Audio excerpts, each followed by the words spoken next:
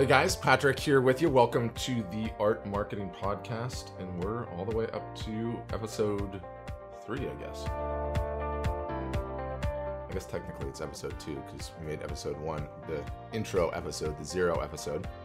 But welcome to episode 2. Fired up to have you guys with us. On episode 1, thank you for all the incredible feedback. Was absolutely blown away. If you guys have not had a chance to listen to episode 1, highly recommend you do that. It was about some online and offline art selling tactics with artist Kim Virgil, and we've really just blown away by the feedback and incredible amount of props to Kim because she just has some amazing techniques in there. So highly recommend you listen to that one.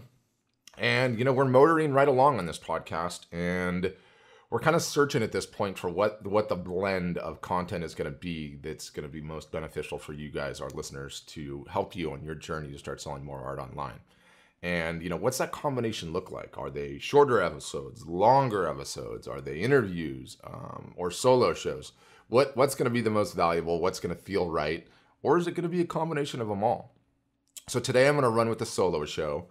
And I think I'm going to address on today's podcast what I know just from working at Art Storefronts is pretty much one of the biggest hot button items out there, the biggest the lightning rod of questions and conversations. And I'm talking, of course, about Facebook ads and, yes, by extension, Instagram ads. And let me start by saying I am so incredibly fired up about this topic and so fired up to get into it. I've been running Facebook ads for years and years and years.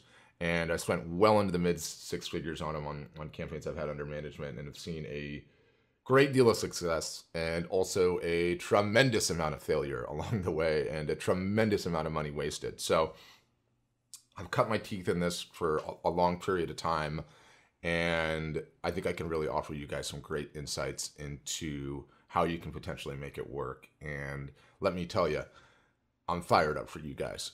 I think, not only is it, in my opinion, without question, the one area that most art sellers should be focusing on to generate traffic to their websites, Facebook and Instagram ads, when you go the paid route. But I also think it lends itself so incredibly well to art sellers as a niche. What are you guys selling? You're selling, by nature, a extremely visual product, and Facebook and Instagram are platforms that are completely driven by photos, videos to a small extent too, or to a large extent too, I should say.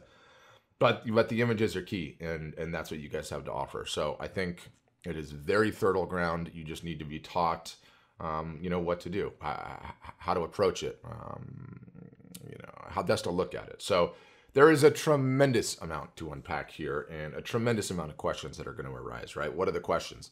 Should you be running those ads? Are they an effective source of traffic? What's the Facebook pixel? How do I get started? You heard this, that, or the other from your friends, but the whole doggone thing is so confusing. What about Facebook Live or geofencing or ad creatives, carousel ads? There really is like a tremendous, tremendous amount to unpack in this topic. And I think my favorite question that we get, all the time, more often than not, which is the one that I really look forward to addressing. And I pulled one literally from a webinar we were running earlier this week. And the question is, hey, I read about Facebook advertising on the ASF forum. I tried it for a week, but pulled my ads because I felt like I was throwing money away. I know there's a huge gap in my knowledge. I want to learn more. I have seen various different iterations of that question so many times I can't even begin to tell you. And the sad way to answer it is, I pulled my ads because I felt like I was throwing my money away. I gave it a shot. I spent some money and it didn't work. And sadly, in most cases, that's just absolutely the case. That's absolutely the case. I mean, I think most people, most art sellers, most artists that are attempting to get into Facebook ads, you're really just at the beginning. You're just getting started. And so I'd like to start the podcast out there. And actually, the webinar that question came in is decent foundational content for getting started on Facebook ads. So I'll include a link to that webinar for those that want to see it in the show notes. So let's really just get into it and address, all of these questions. I mean, now there's no way that we're going to even come close to addressing everything that you need to know in one episode, of course. It's going to take quite a few podcasts to cover them all, but I think if we start, by peeling the onion from the outside first and start with the conceptual, then we can start working ourselves further down the line in future episodes. I mean, Facebook alone is such a complicated beast. I think an entire art marketing podcast just in Facebook ads could probably be created and be really successful. So we've got a bunch of episodes to cover here. I'll try to do them sequentially, but we've got to start with the conceptual. I mean, I think you just can't get into them. And knowing most of you in your journey are just getting started, you're intrigued, you've heard good things about Facebook ads, all your friends keep telling you to get on Facebook and get on Instagram, and maybe you tried it. I think there's so many people that are in that group that if we jumped right into tactics or strategies and we didn't cover the conceptual portion, you're not setting yourself up to succeed. So I want to do that today. I want to peel that onion back, cover a bunch of this stuff, and I don't want to make the entire episode theoretical. I do want to add some actionable insights, the steps that you can take in your digital business today, the minute you get done listening to this episode. So I will include some of that at the end, and then I'm just going to try and cover it as much as I can, and really kind of give you the conceptual bits, right? Now I'm going to throw out my usual disclaimer here, and if you've been listening to this podcast or any of the webinars or any of the content we put out at Art Storefronts, I always say this, and I love it. There's a right way, a wrong way, in the way we do things. So I'm not necessarily telling you to do everything that I say, but you can certainly use it as a proxy to inform the decisions that you make in your business. There's definitely different strokes for different folks, but I thought through this presentation here today, giving it a decent amount of thought. I'm excited to present it. So let's dive into it now, and let's start why I think most artists fail and fail miserably at Facebook ads, and what you need to understand before you get into them.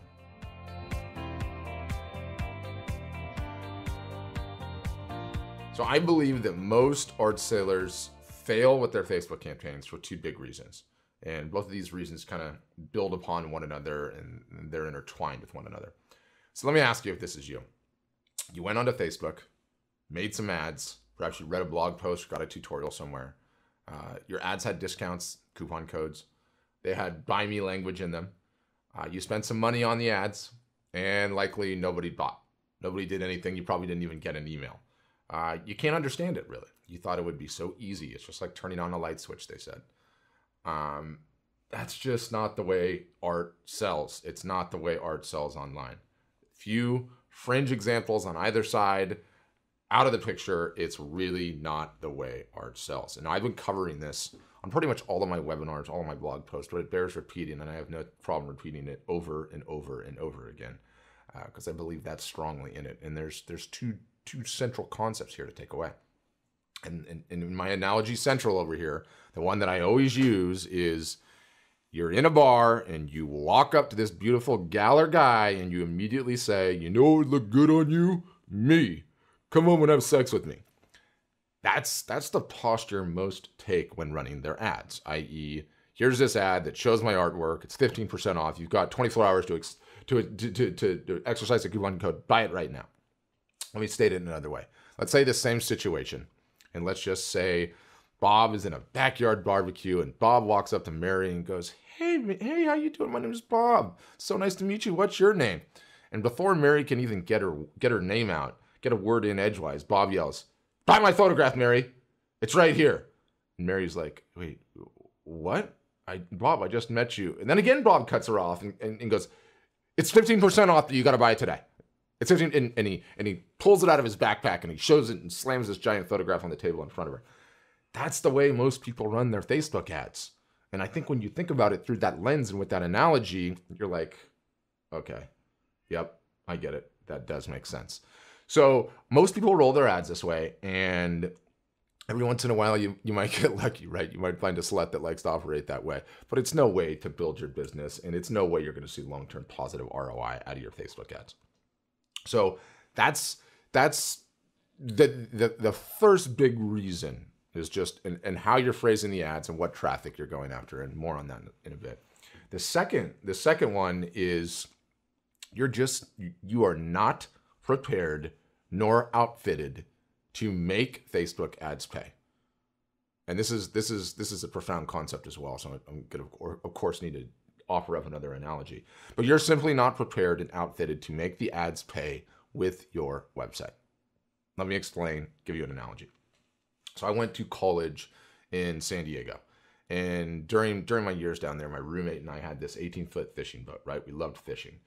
And right in front of La Jolla in San Diego is sort of an underwater geological phenomenon that just creates upwelling. I mean, it belongs on planet Earth, right? It's just like a natural phenomenon that goes on there.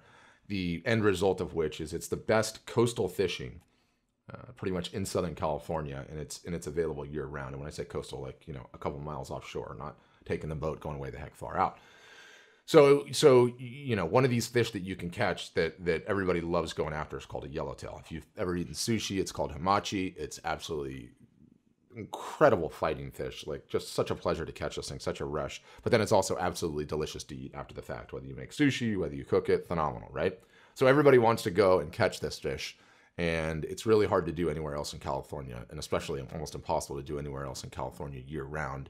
And finally, no question impossible anywhere that's not coastal, right? It's not like an island or the Channel Islands or like on your way to Mexico or whatever.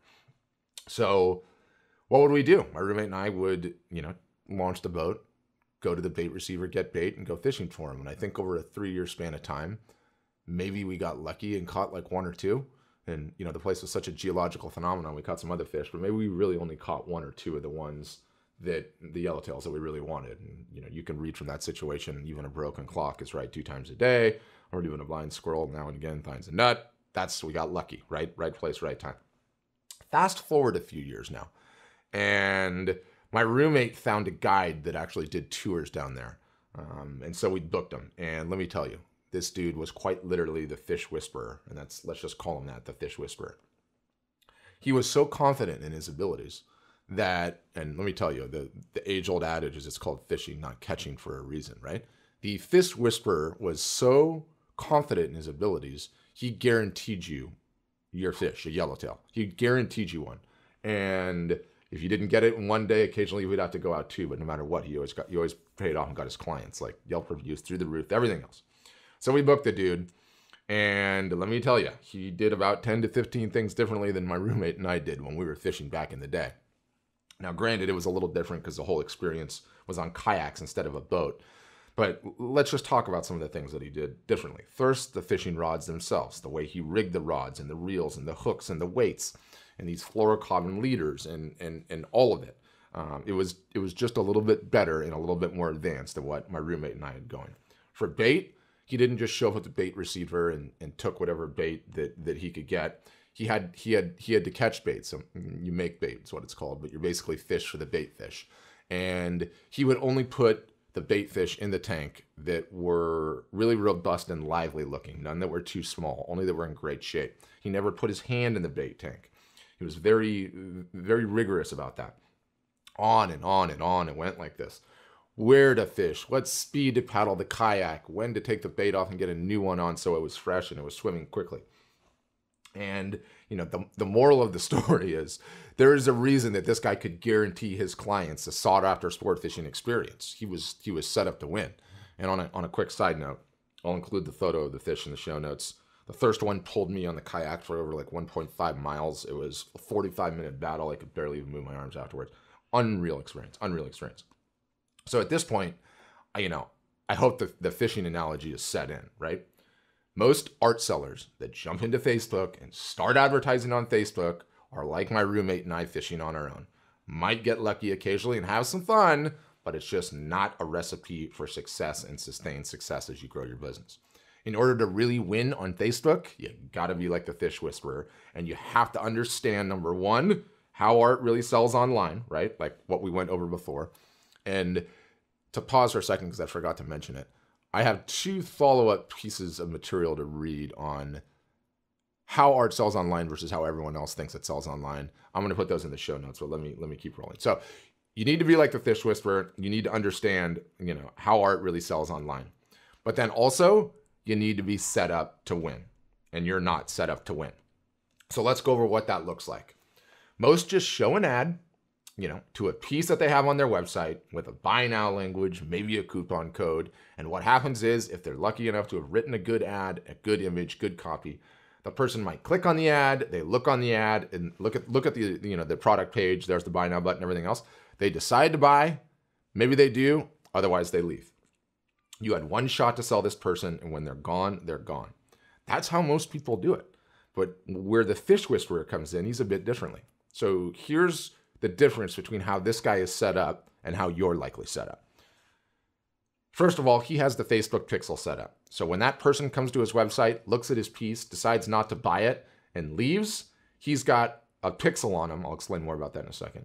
And he can now show ads to that person in the future. And he's set up to show ads to that person in the future. So already this person that came, saw his piece and left, he's now going to show ads to this person for maybe the next 30 or 60 days.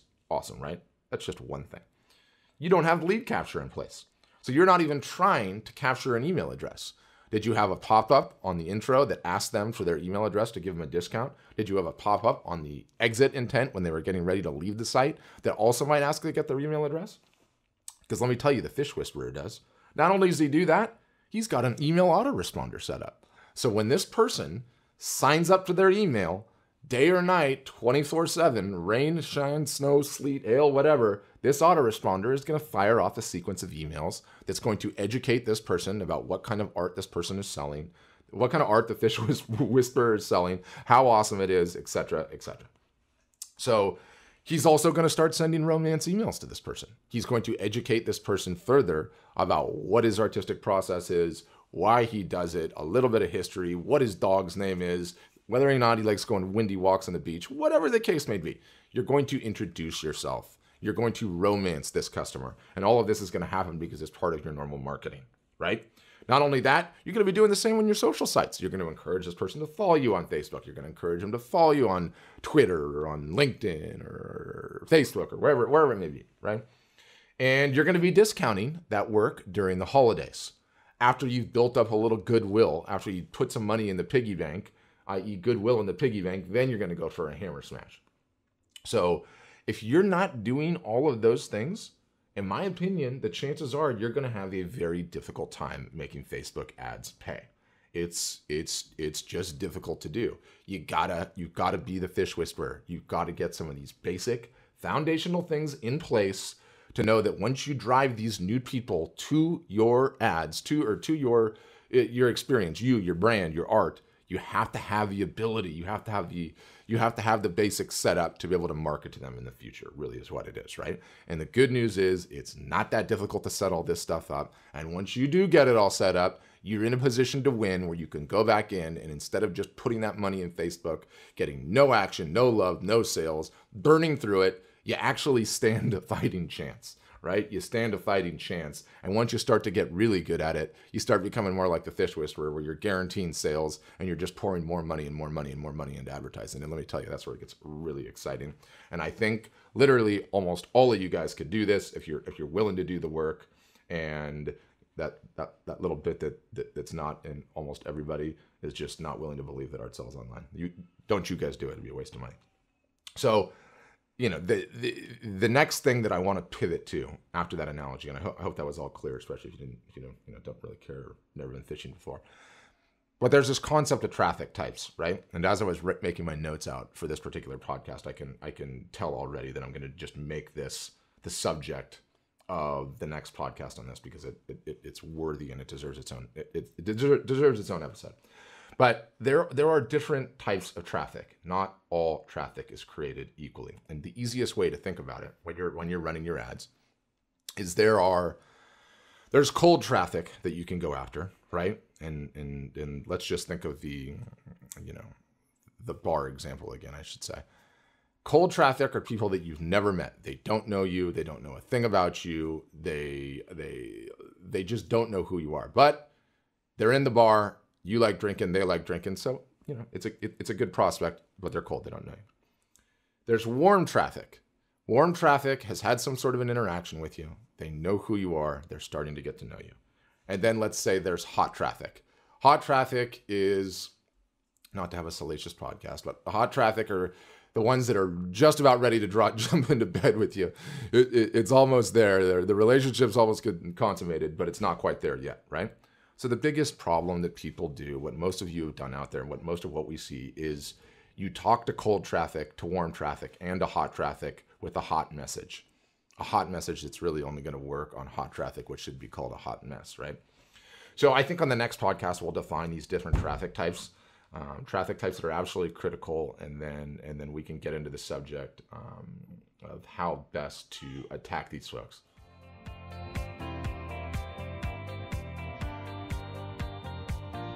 All right, so what is the takeaway, right? I told you the whole podcast wasn't just going to be theoretical. I was going to give you a takeaway for today anyway. And I definitely have one, and I think you need to install the Facebook pixel. It's step one in this entire operation. What is it? Basically, you start, and I have a blog post on this, I'll mention it in a second, but you start a Facebook ads account. It's free, it doesn't cost any money. You have to put a credit card down, but it will not charge you anything. You install the Facebook pixel, which is a line of code. You have to place it in a certain portion of your website. What that's going to do is it's going to recognize the visitors that you have coming to your website and then match them to their Facebook profile. What that'll allow you to do is basically place these people in a bucket, for lack of a better term, and you're going to be able to show ads to them later. Remember, like I mentioned with the fish whisperer, you're going to be able to show ads to that person that came to your site before and left. So it takes time, for this audience to build in a meaningful size, and so there's no time to waste. It's in terms of like a best practice. Anyone that's serious about digital marketing, the minute the site goes live, the minute the new entity goes live, and okay, if you've been live for a while and you just never put it on, before you're even thinking about getting into Facebook advertising, before you're even thinking, and you would never get into it anyway because you haven't heard the rest of my pieces on this, right? Ha ha ha. But before you even think about it, get the pixel up and get it running, because it's going to give you the best opportunity to succeed. And again, that audience takes a while to build. Now, how do you do that? If you're an ASF customer, we make it insanely easy, and I have a blog post that talks about it. Whether you are a customer or not, I've got a blog post that talks about it, how to do it, the steps you need to go through to get this all done. It's relatively easy to do. It's really easy if you're on ASF, but relatively easy to do regardless. And get it in, get it installed, let it start gathering information and let that audience build, and it's just going to be there waiting for you. It's going to be there waiting for you once you learn all the steps that you need to do before you start advertising on Facebook. And I really do encourage you to listen to the next few podcasts. Whatever bits and pieces of my advice you take, if you do go through this stuff, you are going to be in a way better place. Whether you're spending $2 a day, $10 a day, $100 a day, you're going to be in a way better place. And by the way, you can do amazing things with $5 and $10 a day, but you're going to be in a way better place to succeed and actually stand a shot to make it a sustainable part of your marketing. And the most important thing in here is please let me continue to educate you to keep you from jumping into Facebook and making Zuckerberg any more damn money. He has enough. He does not need donations from you or your art business. So let's not donate any more money to that guy. Despite the fact he did build this incredible platform to advertise on. Not that I don't like him, he's got enough money. Doesn't need yours. So there we go. A Facebook primer. Thanks for sticking with me. I hope I left you with some actionable intelligence. Links for everything that I mentioned, all the fancy bells and whistles, will be in the show notes. A couple of different ways that you can get those. One, you can just go to the Art Marketing Podcast. It's artmarketingpodcast.com. And on that site, we've got links to the episodes. This is going to be episode number 2, so you can just go right to number 2, and you can get in there and you can download the show notes if you like as a PDF, or you'll have all the links there, and then you can continue to check out those materials. For those of you that are mobile, want to get the link to the episode, the show notes, all that jazz, we've got a text-in number that works pretty well, and a bunch of you guys used it on the last episode, which is really cool. But if you type in, just send a text message on your phone.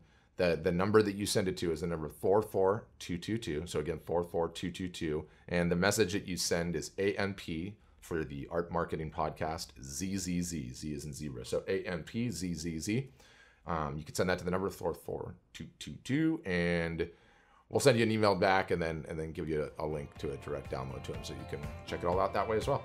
I really want to thank you guys for listening, and we'll see you on the next episode.